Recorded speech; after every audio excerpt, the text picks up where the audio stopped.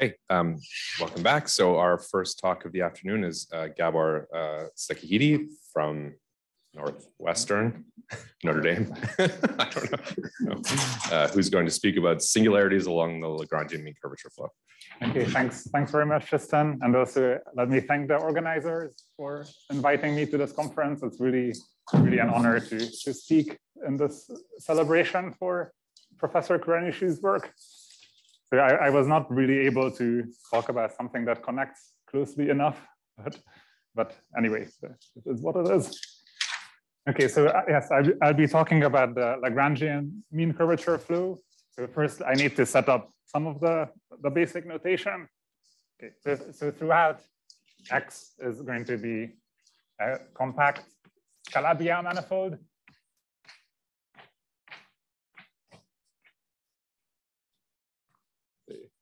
N-dimensional. And so this has some structures. So it has a holomorphic volume form. Then there's a Kähler metric, whose volume form is omega, essentially.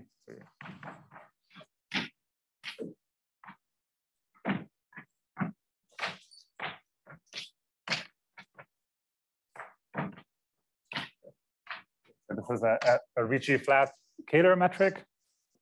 And then I'll also write J for the complex structure. Okay, so what I want to study is Lagrangian submanifolds of this X, where you use omega for the symplectic form. So suppose that there's an L, which is a Lagrangian submanifold in X. Okay, so this just means that it has real n dimension and the symplectic form vanishes on it. And then, let's see.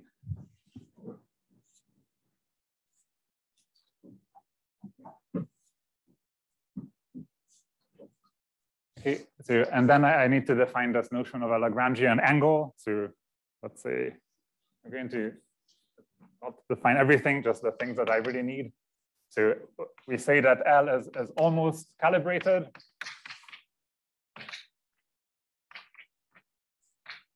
If there exists a function, this Lagrangian angle,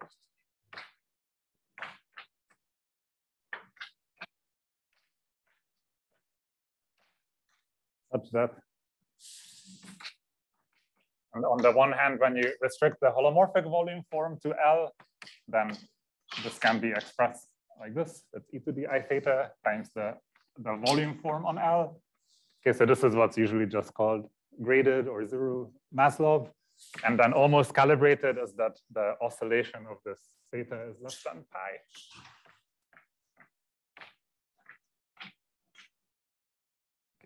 Okay. So I'll essentially always assume this condition, even though some things work more generally, but it just makes life easier.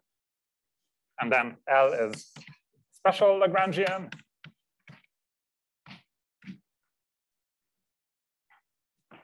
Which I'll abbreviate with this S slag, if this theta is constant.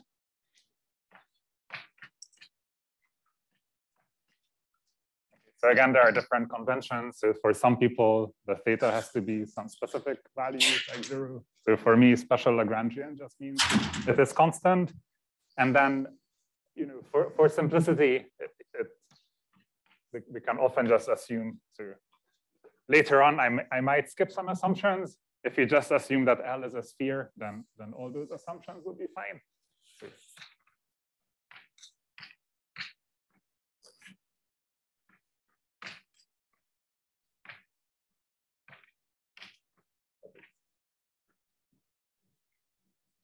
Okay, and then what this has to do with mean curvature is the following.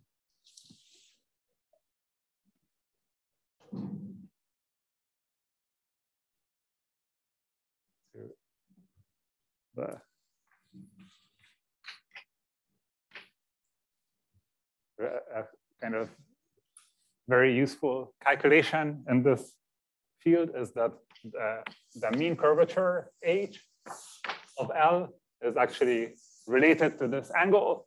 So if you take the gradient of theta on L and then apply this complex structure to it, then you'll get a vector field orthogonal to L, and this is the mean curvature with respect to the sort of Riemannian structure of the ambient space X. So this is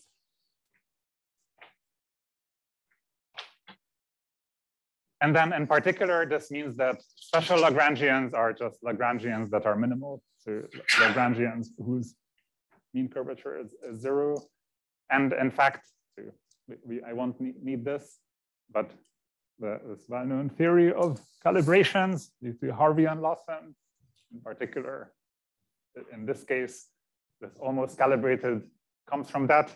The special Lagrangians are actually calibrated, which means that they're even area minimizing in their homology class, not just 0 mean curvature. So they're very nice minimal submanifolds.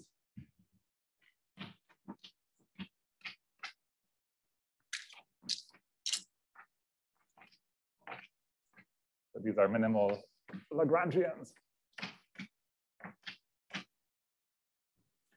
Okay, so now it's a very interesting question and comes up in mirror symmetry, among other things, to find such special Lagrangians. And there's a kind of conjecture that I say it very vaguely due to Thomas and Yau. So the vague Thomas-Yau conjecture.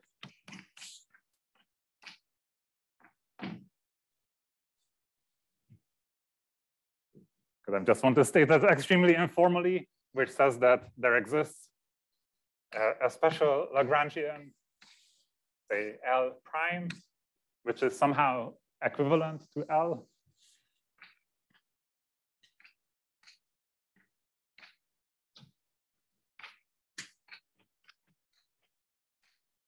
If and only if L is stable in some sense. And this notion of stability is the one motivated from the Donaldson-Uhlenbeck-Yau theorem and geometric invariant theory. So the reason why I'm saying it so vaguely is that one needs to discuss what does equivalent mean. That could range from things like the two are Hamiltonian isotopic to each other, to much more general things like the object they define in the derived Fukaya category is isomorphic, or things. There's a very wide range of possible notions of equivalent. And similarly for stable, I don't think that at the moment there is really an accepted version of what should the correct stability notion be.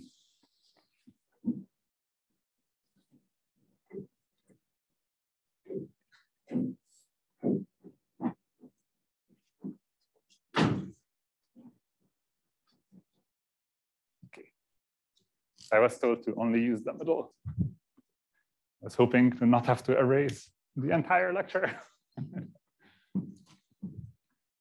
All right.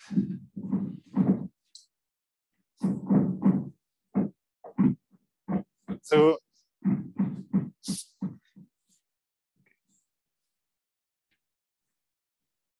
okay, so what I want to talk about today is one approach to this problem, which is given by the mean curvature flow. So that's a very natural process by which you might want to find, given a submanifold, you could try to deform it to a minimal one.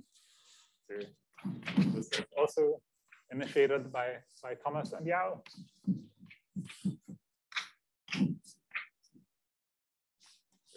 Right. Mean curvature flow. Okay, so what you do is you look at this evolution where you have now a family of submanifolds LT, and you always just deform in the direction of the mean curvature.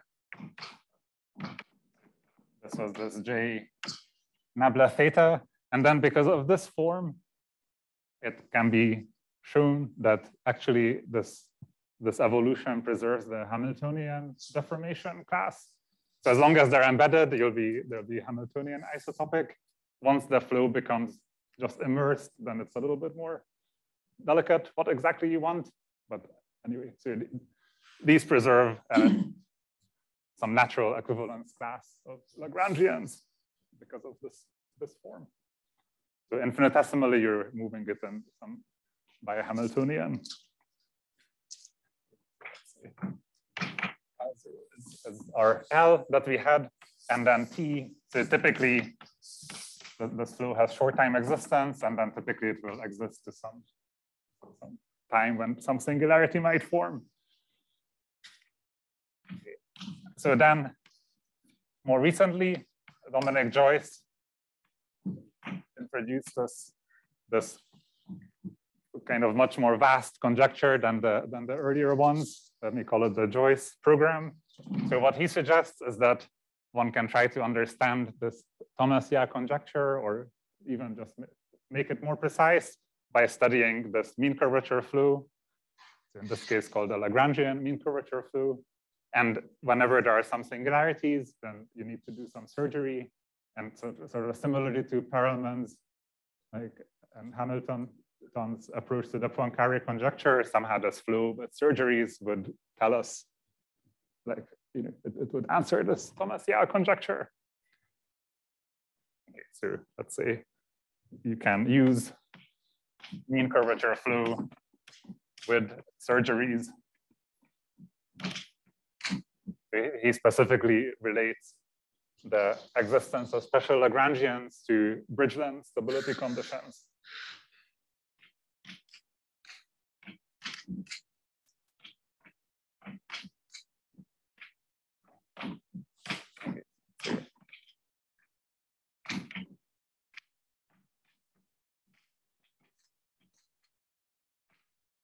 I'm not an expert in this, and in fact, part of the point would be to even just define what this Bridgeland stability condition is by using the flow.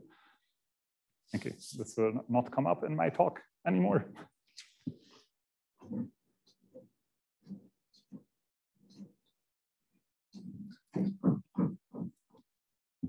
Okay, so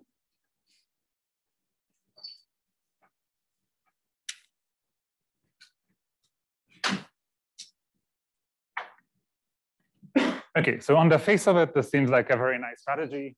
Just start with any Lagrangian, run this flow, and then hope that maybe you can understand the singularities, and eventually it should converge to a minimal Lagrangian, because it, the flow is basically the gradient flow of the area, and then you can hope to find these special Lagrangians.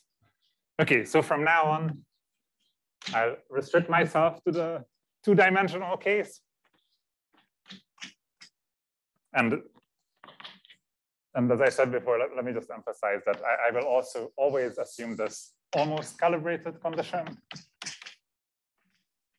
This is maybe more just for the experts. So in case I'm saying something and you're thinking, that needs almost calibrated, it's there.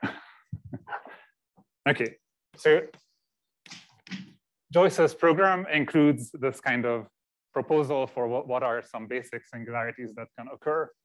So here are two basic things that he expects.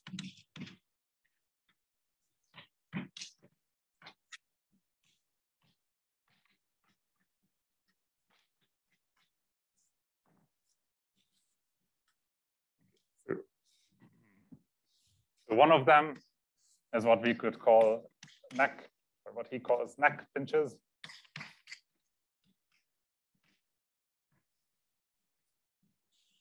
And this is really just, it's easiest to just write what the model is. So these are singularities modeled on the family.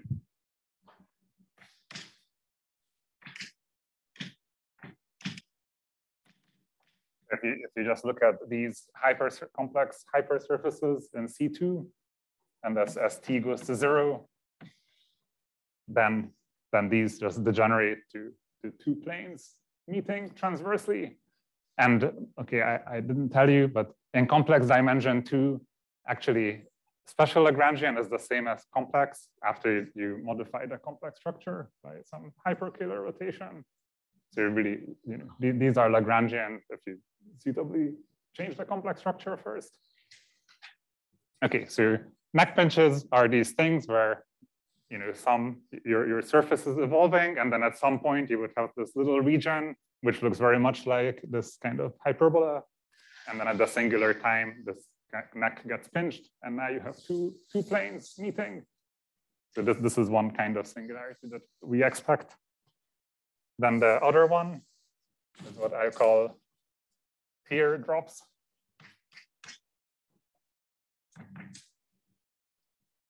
So this, Joyce in his paper, he has a very beautiful picture of this. And now that I see that I could have projected at the same time, I could show you the picture, but I definitely cannot draw it. So let me say that this is something that's very much analogous to what happens for curve shortening flow. The curve shortening flow is just when you put dimension is 1, and then Lagrangians are just any curve on this Riemann surface, and the curve shortening flow is just shortening the curve. It's the same equation. So these are, in curve shortening flow, there is this process by which little loops can get pinched off and form singularities.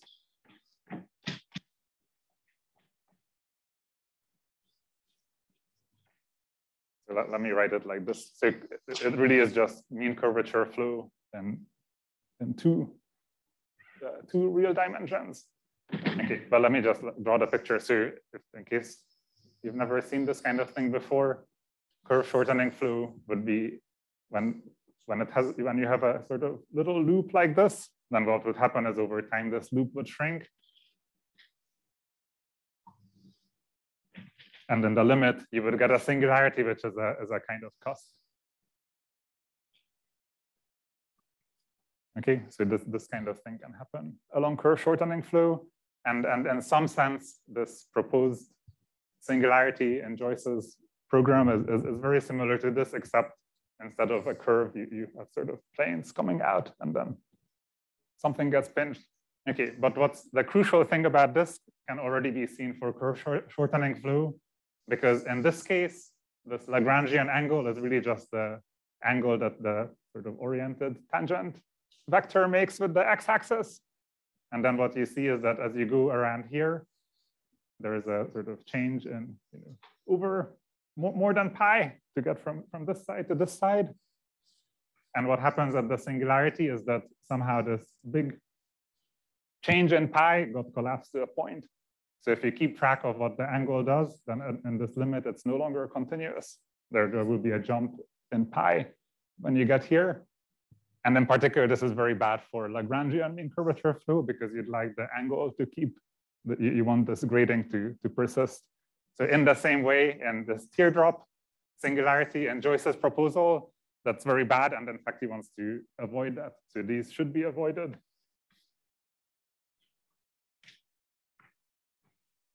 By doing some sort of earlier surgery.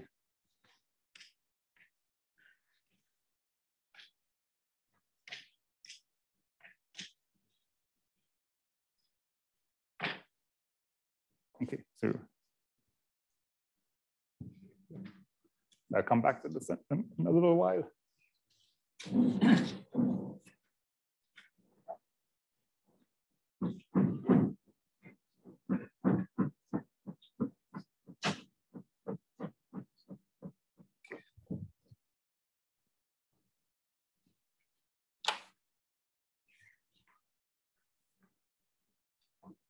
Okay, so my goal in today's talk is just explain or talk about some recent results on analyzing basically these two types of singularities from essentially like a geometric analysis point of view, just from the point of view of mean curvature flow. Okay. So I have to set up a little bit of notation on how do we normally analyze these curvature flow singularities. So what you want to do is you want to do some sort of rescaling process and pass some limit, like somehow zoom into the singularity. So these mean curvature flow singularities can be studied by considering blowups.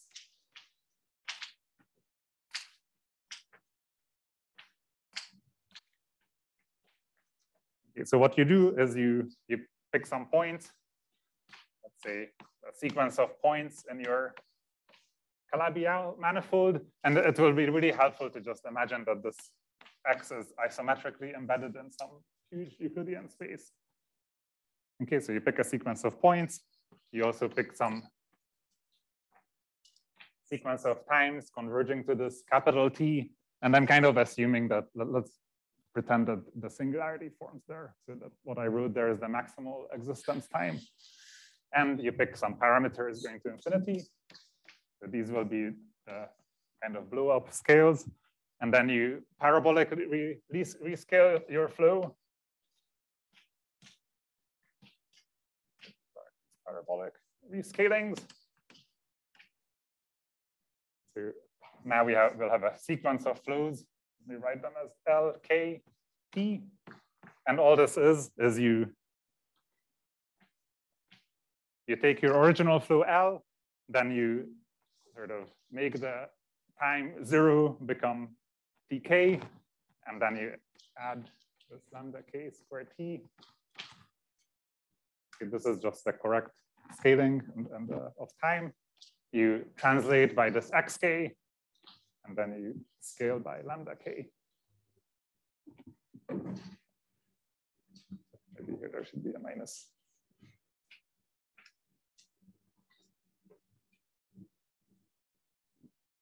Okay, so basically what this does is, this is the way the scaling is done is just so that this thing is again a solution of the Lagrangian mean curvature flow.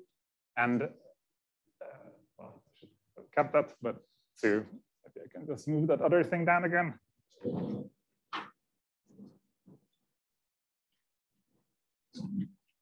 So what you should imagine is that there is some sequence of points. So for example, okay, you could always look at this middle point. So the singularity is forming, and then just sort of zoom in at some scales that you pick. And you rescale. So you're kind of looking at smaller and smaller neighborhoods and scale them up. Okay, in this limit, you would get just it would go down to a point.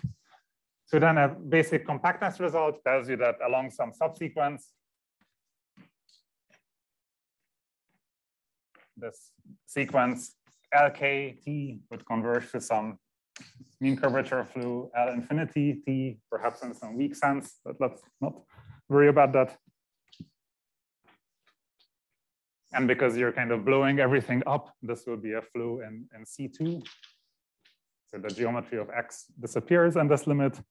And then T, it will be an ancient solution because of the way the rescaling works. So it will exist at least on this interval, or perhaps even longer. Okay, so now there are a few different cases.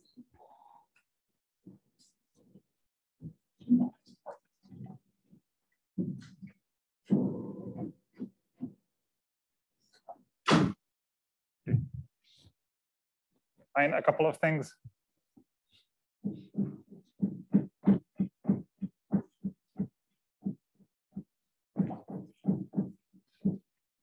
So the most special kind of rescaling is if you take, so if all the points are the same and all the pKs are just a singular time, then what you get is what's called a tangent flow. So this is the analogous thing to taking like the tangent line to a curve or something. So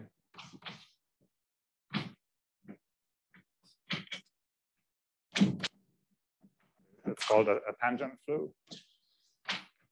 L T at this point.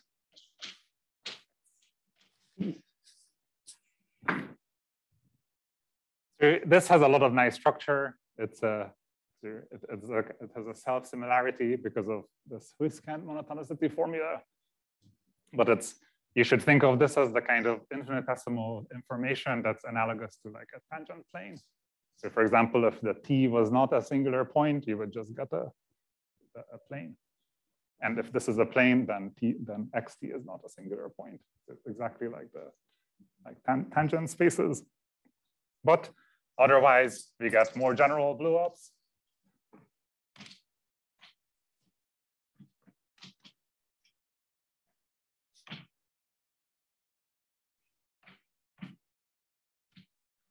And then I'll say in a second why one would want to consider these. So for example, one thing that you can do is you can move the point.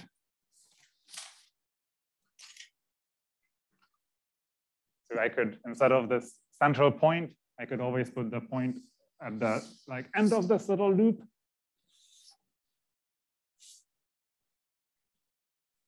And then I could try to always rescale by the amount that keeps the curvature bounded.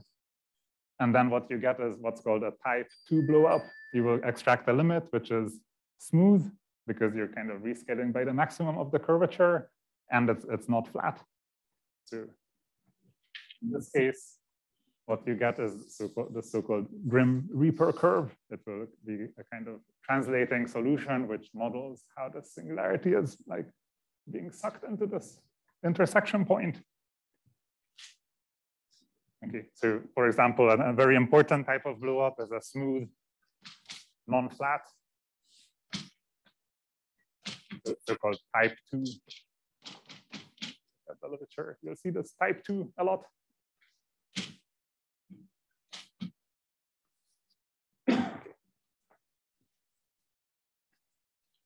Okay, so the issue typically is that when you take this tangent flow, then it still may be singular. So for example, in this case, if you take the tangent flow, then probably from these pictures, you might be able to guess that it will just be a double line.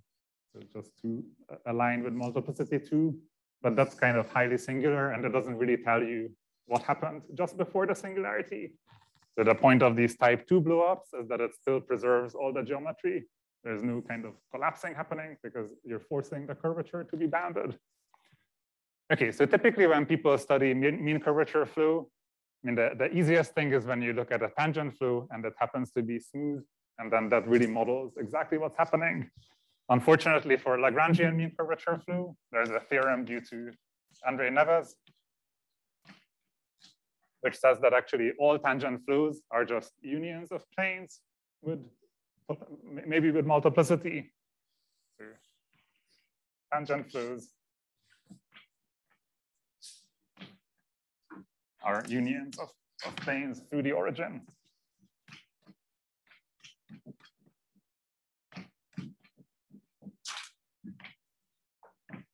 And they could even have, you could have planes with multiplicity. So in particular, if it's just one plane, then there is no singularity.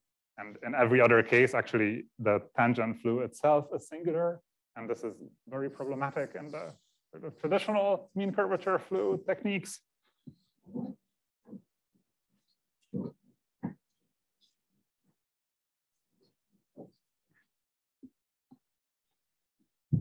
Okay.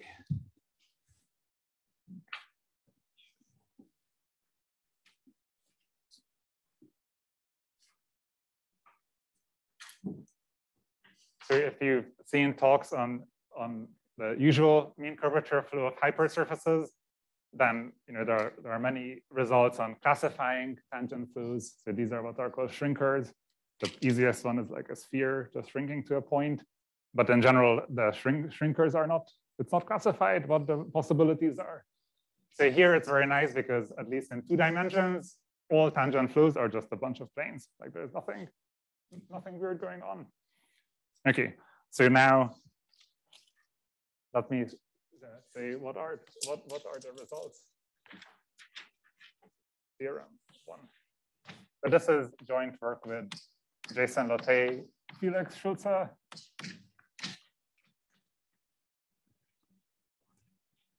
Okay, so the first main result is if you're not in this area, it sounds a little bit technical. So it's basically just saying that these tangent flows are unique. So let me just write it. So the tangent flows of the form, say V, is just union of 2 planes which meet transversely. I can just write that they intersect at the origin.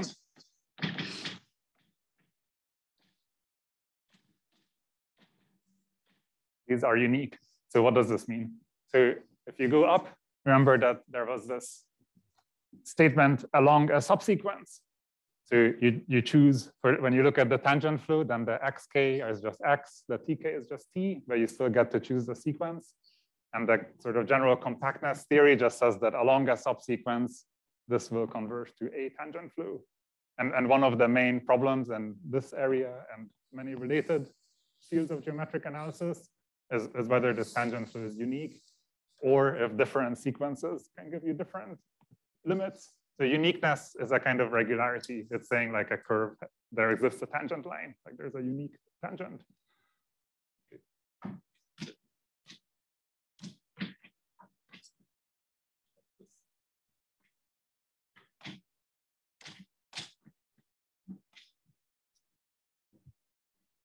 And really the main novelty here, I feel like I should just mention this, is that as far as I know, this is the first type of tangent flow that's where you have uniqueness, where it's actually singular.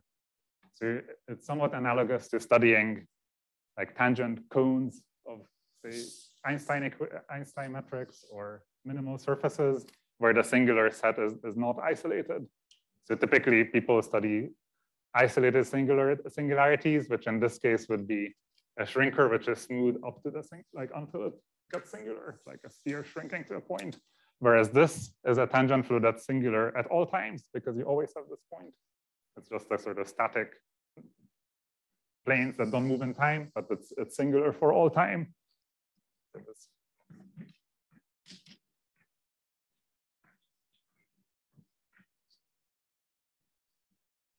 Be a singular for all time. Like typically people study the case when there's only one isolated singularity in space-time.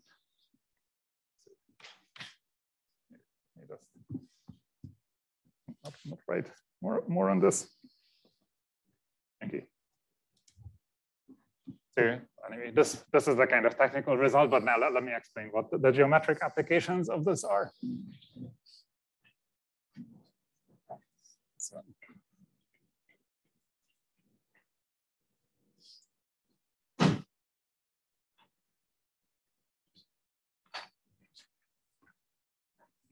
Can you explain why you were expecting it to be unique?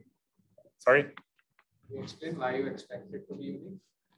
And so I think it's pretty widely expected that these things are unique, just because we don't know how to construct any examples where it's not unique. But uniqueness is only known in very special circumstances. Maybe I should have listed them. So Kolding, Minikadze have a famous result from a few years ago on uniqueness of cylinders. So those are smooth everywhere. And then Chodosh and Schulze have uniqueness for like these asymptotically conical cases. So in general, it's very much an open problem.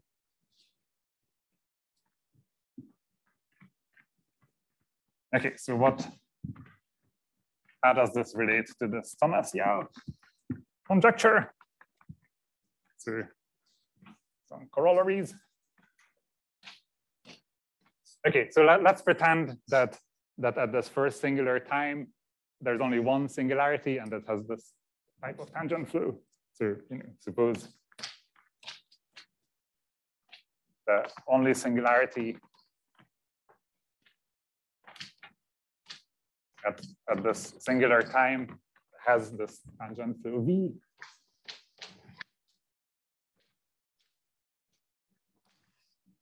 As above. So there's two transverse planes. Okay, then we can deduce several things. So then one,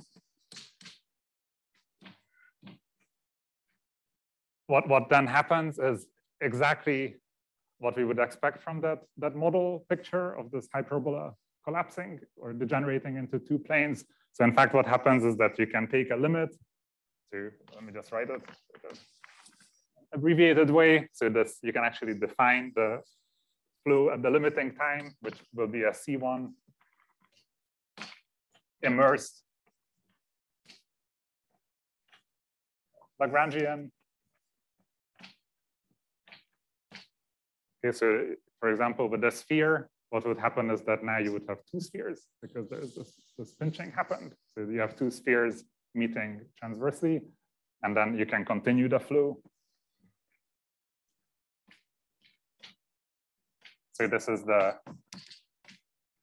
one of those surgeries that were proposed by Joyce. This is so basically you have this neck pinch. I'm lying a little bit because it's not, we don't have exactly some refined picture of exactly how the singularity occurs, but nevertheless, in the limit, you get some immerse thing that you can keep flowing. Then 2, there is some type 2 blow up.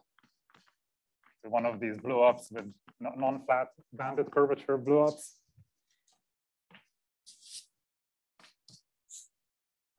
Given by this hyperbola.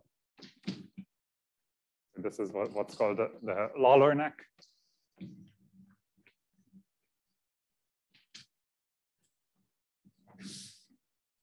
Okay, so this means that along the flow, as the singularity is happening, when you zoom in the correct place, then you will see this thing in the limit. Okay, so this Lawler neck is getting pinched. A priori, there might be some other stuff that's also happening, but there's at least one that's getting pinched.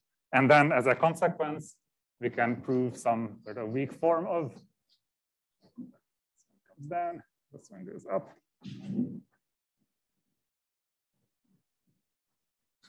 We can prove a weak form of Thomas-Yau's, like they have a conjecture about the flow.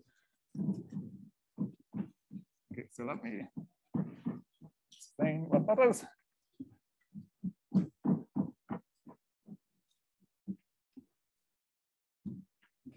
So 3.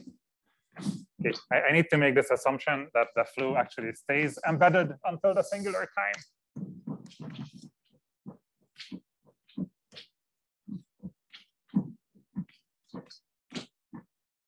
Okay, so if it's embedded until up to the singular time, then our original L is Hamiltonian isotopic.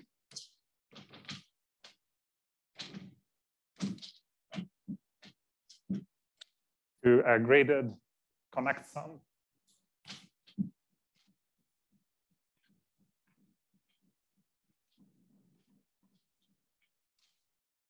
M1, some M2.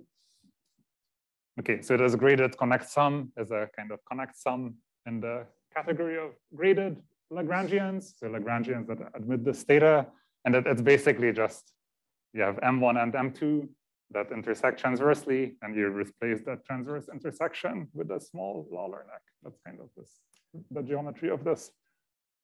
Okay, it's isotopic to this, where we have 2 conditions, which both follow very easily just from the flow. So one is that if you look at this kind of, this is just the holomorphic volume form integrated and the absolute value. So in particular, this thing is always at most the actual volume of M1. So this equals the volume of M1 if M1 is special Lagrangian. Otherwise, it's smaller.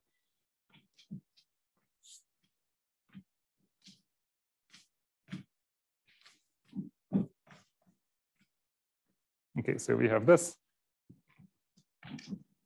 The reason for stating it in this way is that, a priori, we may be able to just look at L. We could try to figure out all possible ways of writing it as a connect sum, as a graded connect sum, and then these can be calculated.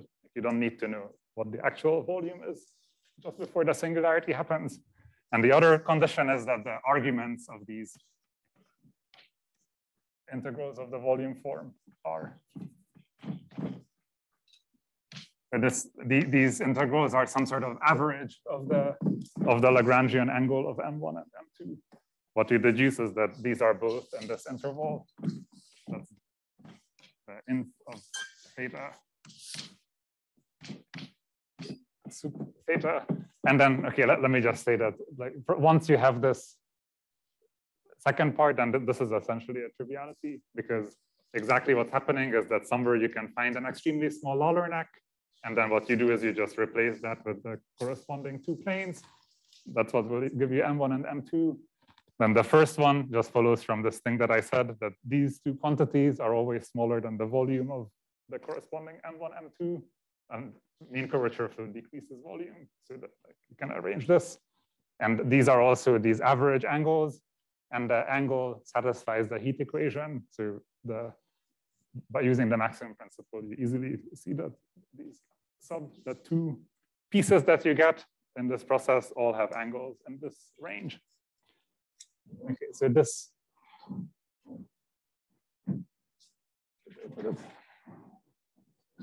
Get the sun down.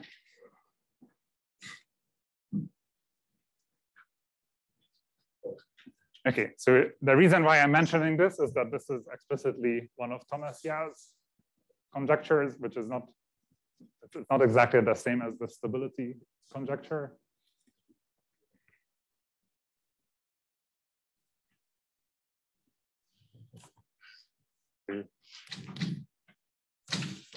The Thomas and Yau.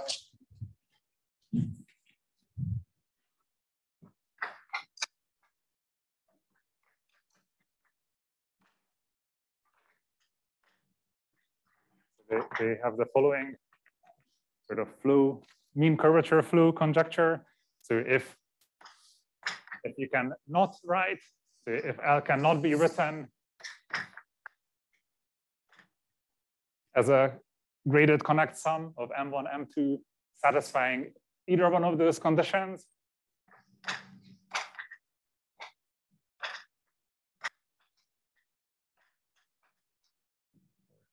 and pick your favorite condition and just focus on that if you want. So if L cannot be decomposed in this way, then they conjecture that the flow will not have singularities and converges to a smooth special Lagrangian as t goes to infinity.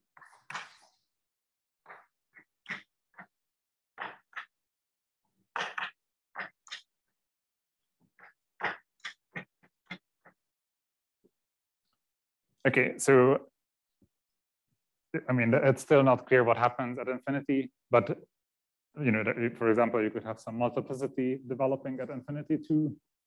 But yeah, so the point is that if we pretend that the flow remains embedded for as long as it exists, and the only possible singularity would have tangent flow given by these two transverse planes, then that would imply the part of this conjecture, except this needs to be refined a little bit, the convergence at infinity. So now let me say what this is what the results are about these neck pinches. Okay, but what about this other kind of singularity? So again, it's joint work with Jason and Felix. So let me state it this way. Okay, so let LT now, instead of a compact Calabi-Yau, let's say we're in C2. So let this be an ancient solution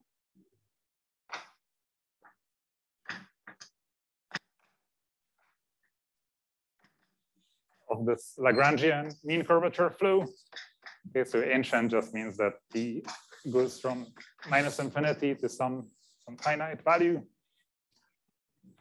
And then, just in the interest of time, there are some technical conditions on the sort of area growth, but all of these conditions are automatically satisfied when you try to apply it. Technical conditions, and then the main assumption is that if one blow down, so this is similar to the blow up, except now the parameters go to 0 instead of infinity. So if one blow down is the union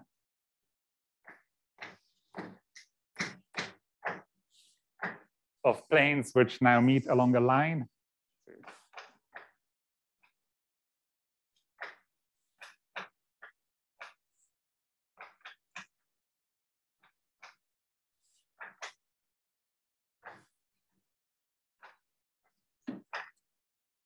Okay, then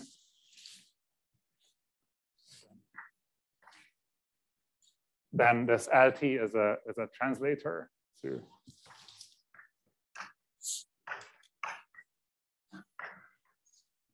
So translators are just very simple solutions of the mean curvature flow, which do exactly what you think. They just translate in some direction with time. So for example, this Grim Reaper that I mentioned earlier is a translator.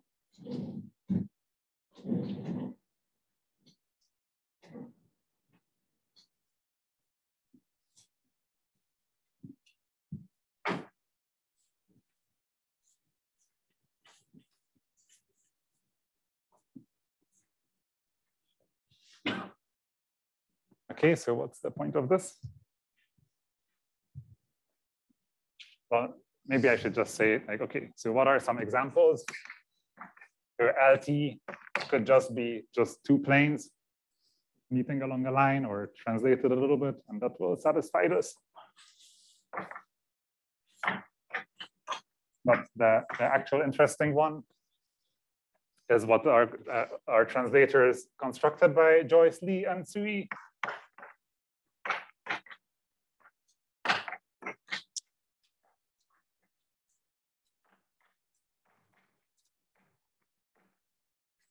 And these Joyce, Lee, Tsui translators are exactly the thing that in Joyce's proposal should be this thing that makes this teardrop happen. So really the goal would be to show that if you have the sort of bad behavior that you want to rule out, then you can see one of these translators. So conjecturally, these are the only options. So there are no other options.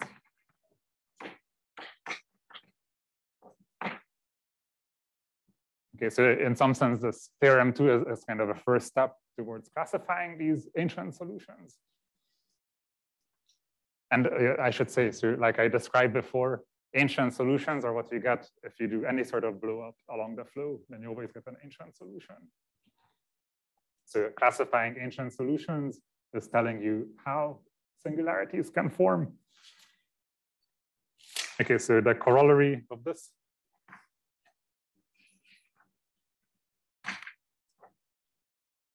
is that suppose, say, a tangent flow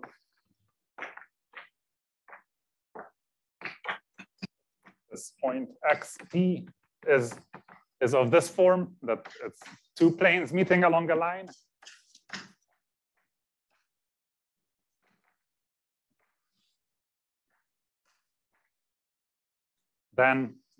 Then we know all the possible blow-ups. Any blow-up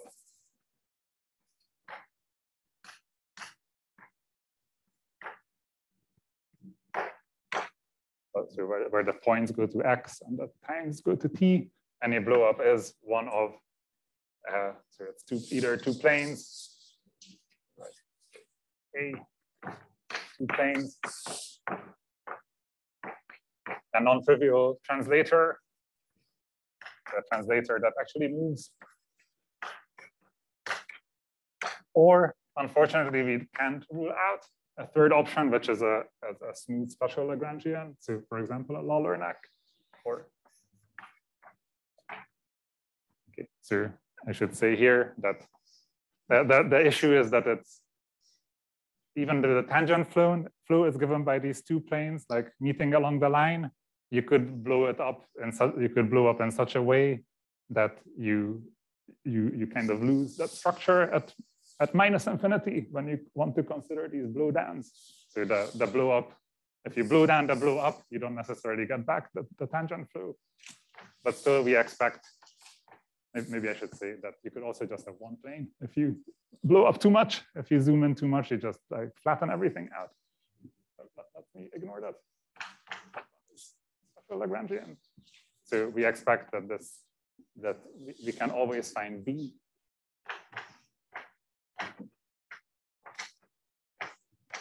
That some suitable blow up gives you B.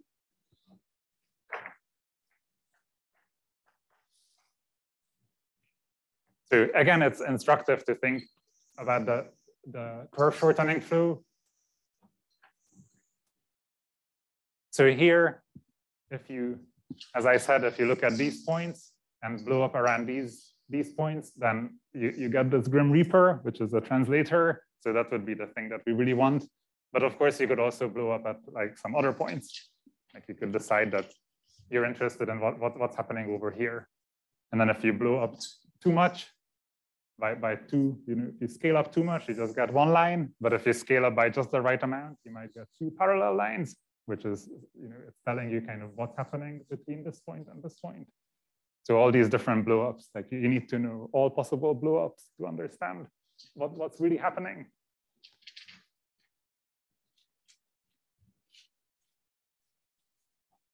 Okay, so let me see. It's so hard to see the clock.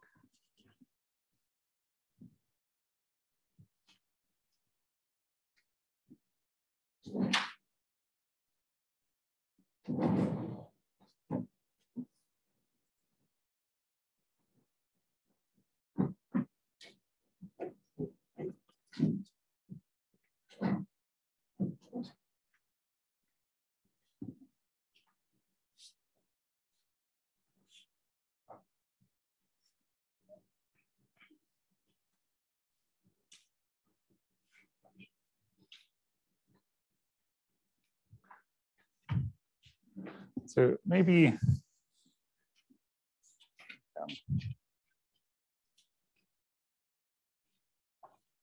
let me just say what are some natural questions that come out of this. So there's some questions that we'd really like to understand. So first of all, so I mentioned Neves's result that all the tangent flows are just unions of planes, so in 2 dimensions. So okay, you can have one plane when there's no singularity. For 2 planes, there are 3 options. They're either transverse, they meet along the line, or they're just one plane with multiplicity 2. So here we've kind of understood to some extent the 2 of these cases. Maybe I should mention, well, yeah, never mind. So we understood 2 of these. So one natural problem is what happens if we have a tangent flow that's a multiplicity 2 plane. But more generally, what if we have a whole bunch of planes? So we'd really want to know sort of, okay, what happens? For example, is there uniqueness?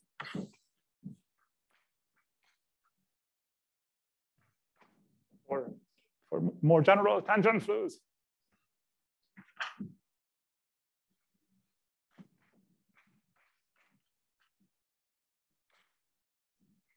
So I should say that both of these results seem somewhat sharp in their techniques. I don't really see any easy way to, have like 3 planes meeting along a line, or even 3 planes meeting in a point. Like the techniques just kind of seem to break down, which is a little bit depressing. On the other hand, maybe what would be much better is to just show that actually, if you have a generic initial condition, then these are the only 2 things that can happen. So I think there is some reason to believe that might be the case. So what would be extremely interesting would be to show that all these other verse tangent flows can just be ruled out if you perturb the initial condition. So, or generic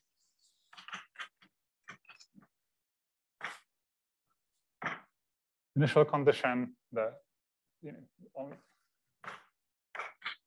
only the cases in 1 and 2 can happen.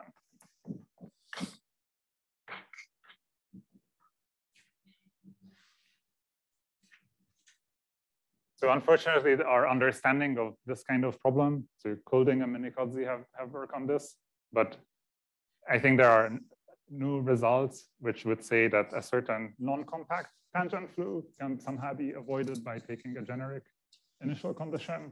Like somehow you'd want to say that you can perturb and it just kind of goes past the singularity, and unless it's one of these 2. So actually Joyce conjectures that these 2 behaviors, this neck pinch and this teardrop are generic. So if you perturb the Lagrangian a little bit, then you cannot get rid of these two behaviors. And it would be extremely nice if somehow the other ones you could just get rid of. Okay, and then the other thing that, so I would say that this two transverse planes case is pretty well understood. So to really understand this theorem, this other case that happens in theorem 2 more, we'd really need to know more information. So like I drew for the curve shortening flow, you really need to know a little bit more about what's happening in between. Maybe I can get back that.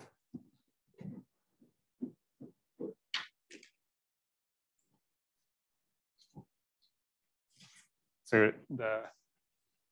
we need more.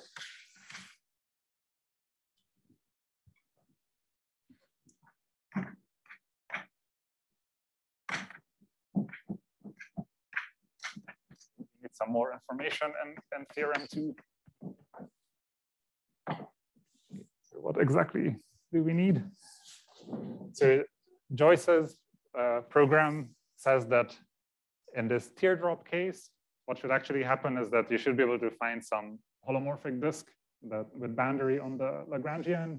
And then what's happening is that that's shrinking to 0.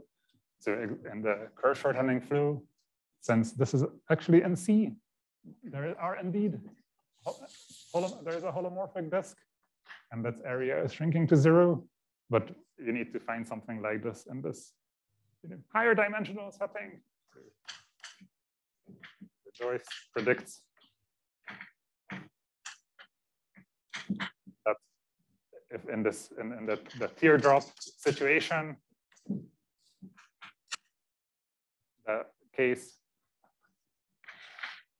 a holomorphic disk shrinks to 0.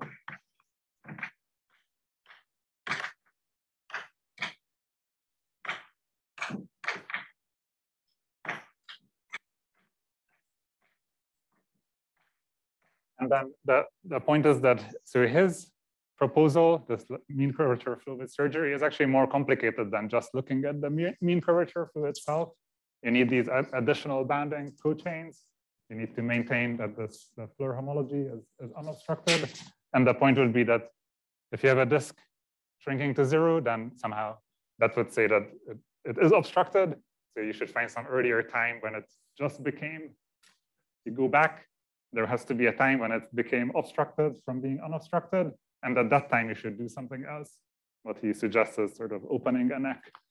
But the first step towards trying to make this into reality would be basically analyze more in the theorem 2, sort of how exactly such a singularity is forming. So for example, the classification of these translators, you need to understand what happens at kind of different scales. And maybe just a very concrete thing. So, for example, I think a very attractive question is if the flow is embedded,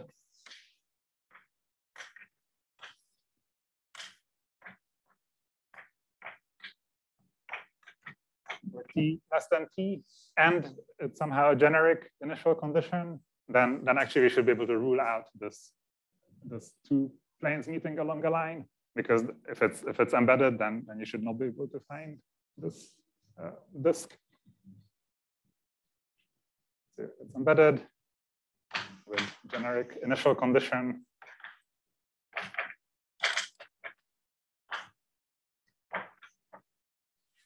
Then somehow only the theorem 1, this two transverse planes should happen. And we rule out the tangent flow in theorem 2.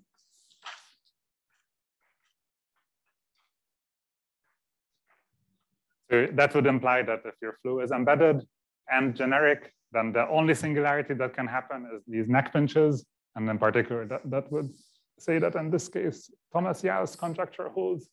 And in fact, I suspect that they might kind of have assumed anyway, implicitly, that the things are embedded, because once they're immersed, then everything becomes somehow more complicated.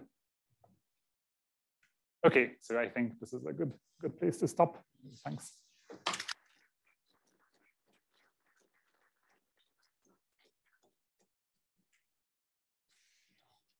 Are there any questions? This maximal existence time t in the Caylor-Ricci flow that's cohomological in the unnormalized Caylor-Ricci flow. Is there any geometry behind what it is in this? My guess is probably not. I mean, one thing that can happen here is that you have some, some singularity forms, and then so the flow becomes immersed, and at a later time you have to kind of reverse the procedure. You have to sort of put this neck in again. I mean, singularities can form for reasons that are not really sort of structural to the problem. It's more just some complicated evolution equation that just happens to have singularities. Are the multiplicity 2 planes expected to be generic? I think probably not. At least Dominic convinced me that this should not be generic. I have 2 questions. One is you mentioned you should modify with early surgery. Can you expand? Sorry, that you can modify by doing early surgery. Yeah, so I mean, basically what would happen is that if, like here, there's some more complicated pictures that one should draw than this. But for example, here what you do is you would want to actually go back in time to the time when this disk has the same area as some other disk. And at that point, so you actually have a choice about how you continue. Like whenever you have some immerse point, then actually you could just decide to do something like this. So you could like undo, you could do the reverse of this neck pinch. Like you don't have to continue it as an immerse flow. So you could pick a time when you happen to have, you need to have some more this than this to actually get some reasonable setting. But you could have something like this, and then you would have, you'd find a time when you have 2 disks of equal area. And then instead of continuing and making this guy shrink more, you just somehow get rid of this, for instance. And then you could have something like this. Okay, the actual example is something more complicated, but so yeah, one thing, especially with this high codimension curvature flow, if it's immersed, then there's definitely highly non-uniqueness, because at any time you have some immersed point, you could also decide to continue the flow by doing something different than evolving both sheets on their own. And next is what happens to the Joyce program if the number of singularities is not finite? I mean, I think maybe this is beyond where we are yet, but probably you'd want to ensure that it's somehow finite. I mean, for example, in this case, like, I mean, if you make enough strong assumptions, so if the flow, so yeah, if the only tangent flow you ever see is the 2 transverse planes, then it's not hard to show that you have to have finitely many singularities. Basically, because at some point you would have a very small, compact, almost calibrated Lagrangian, but that cannot exist in like it will always have some minimum area. But if you have to do these other kind of preventive surgeries, then I don't know how you would argue that you don't have to keep doing. It could be that you keep collapsing a neck, then opening it, they just keep doing this, and then nothing happens. But there should be some reason why you don't do that. Any other questions? Great. If not, let's thank Gabor again.